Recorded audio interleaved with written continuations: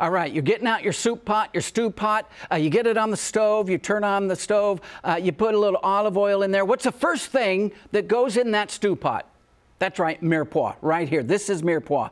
Mirapioux is made up of 3 vegetables: onions, celery, and carrots. In fact, by the way, the French say there is a special combination of how they should be in there. There's 2 parts onion, 1 part carrot, 1 part celery. You probably didn't know that. 2, 1, 1.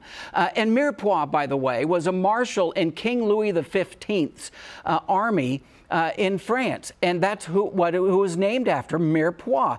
Some people call it the Holy Trinity. Now, ladies and gentlemen, I want you to heat up your Mirapioux. Here's what I want you to do. I want you to add a pasilla chili pepper into your Mirapioux. I want your winter to be warmed up with some chili peppers in that Mirapioux. I guarantee you, people are going to love your soup and stew. I'm Michael Marks, your produce man.